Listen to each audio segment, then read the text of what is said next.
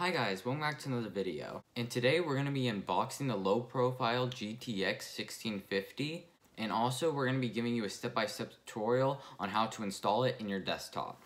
So let's get started.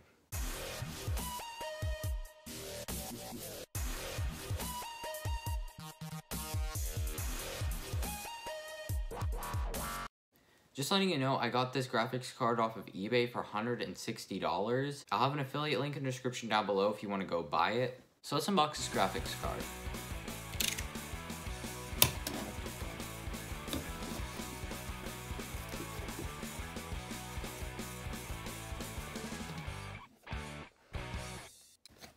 So here's the low profile design of the GeForce GTX 1650. So this is the Nvidia GeForce GTX 1650 video graphics card from MSI. It is the low profile design and is the OC edition, which means it is overclockable. So if we take a look at the back, so this graphics card is a PCI Express 16X graphics card with 4 gigs of RAM. And this graphics card has one HDMI and one DVI output. So this graphics card supports the MSI Afterburner software, which allows you to do high-end video editing, graphics, and gaming, which includes an application that you can use to do stuff on the road. Okay, so let's take a look inside the box. So what's included inside the box?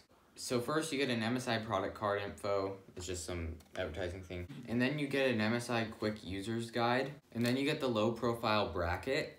And then you get the GTX 1650.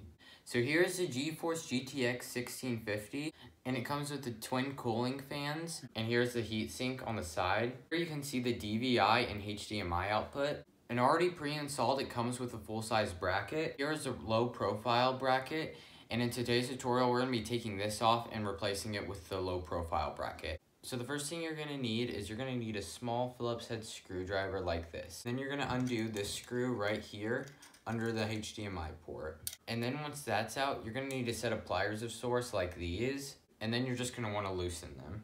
And remember, while you're doing this, try your best not to touch the circuit board, and if you can, never do it. So first thing you need to do is place the new bracket onto the graphics card. And then with your hands, you're just going to want to screw them down as much as you can. And then just tighten the screws back in. And now the low profile bracket is attached to the graphics card. So any of you worrying about your graphics card overheating, you don't need to worry because there's holes in the back of the bracket that allows air to be drawn into the graphics card to cool it down. Now let's go install it into the case. So the computer we're using for today's tutorial is a HP Elite 8200 that has an i5 processor in it, and I picked it up on Facebook, the monitor and the desktop, for around $100, but you can find just the desktop in your area for maybe $60 to $80. So you're gonna need a DVI cable or a HDMI cable. It just depends on what your monitor is, but with this computer and monitor, I'm gonna be using a DVI cable. So now we're gonna open up the case and install the graphics card.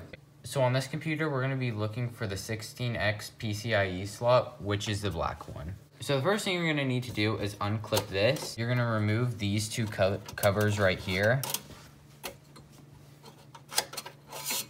Now we're going to put the video card in, but before you put it in, there's going to be a cover on the pins. So make sure you remove the cover before you get it into the slot, like so.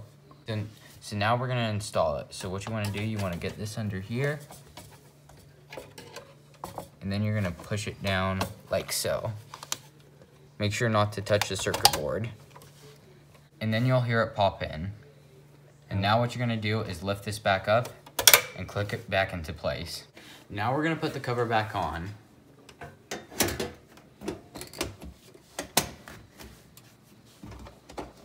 Like so. Now we're gonna get our video cable. Here I'm connecting the video cable to the correct slot. So now I've booted the computer and hit F10 and went into the BIOS. And in the BIOS, we're going to make some changes to fit this video card. So on this HP Elite 8200, you're going to move over to the advanced setting and select device options.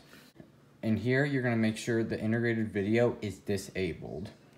Now, if yours is enabled, you just want to switch it over to disable. And then you're going to press F10 to accept. Then you're going to hit escape. And then you're going to go to save changes and exit by pressing the enter key. And then you're going to press enter again. Now it's rebooting to make sure the program is on the new card. Now you're gonna have to go to your settings and adjust your native video settings. To change your native video settings, you're gonna do a right click on your desktop, and then you're gonna go to display settings, and then go to your native video settings for your monitor. Press 1920 by 1080 if that is your monitor native monitor settings. And now you're gonna keep changes. And now you're gonna go on the internet and look up the MSI website for the GeForce GTX 1650 and download the drivers. And you can download the driver here, or you can install the software for automatic video drivers. In this case, we're gonna install the automatic video driver. So you're just gonna wanna press the top one.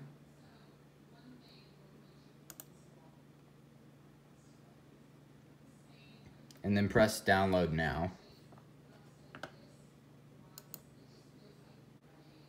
So this is an Nvidia GeForce experience, and the automatic software will automatically keep all your drivers up to date. Now we're fully downloaded with the software, and now we're gonna open the software. And then it will ask you if you want this app to make changes to your device. You're just gonna say yes, and then press yes again. Now it's installing the GeForce experience. Now you're just gonna press agree to install. Now it's gonna ask you to log in, but if you don't have an account, you can create one.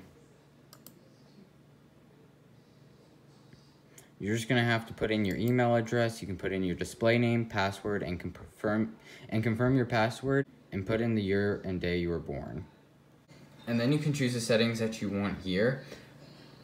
There's recommended settings and technical settings, but I'm just gonna press continue. Now we'll ask you to verify your email address. I've already verified it, so I'm just gonna press continue. You're just gonna wanna press continue. And here, the driver is ready to download and install. Now I've downloaded the driver. Now I'm just gonna install the video driver. You're just gonna wanna press OK. Now I'll be installing. Now it's just checking system compatibility. Now you're just gonna click the Nvidia graphics driver and press agree and continue. Here you have a choice of having a custom or express, and I'm just gonna press express and then next. And now the Nvidia graphics driver is doing a full install.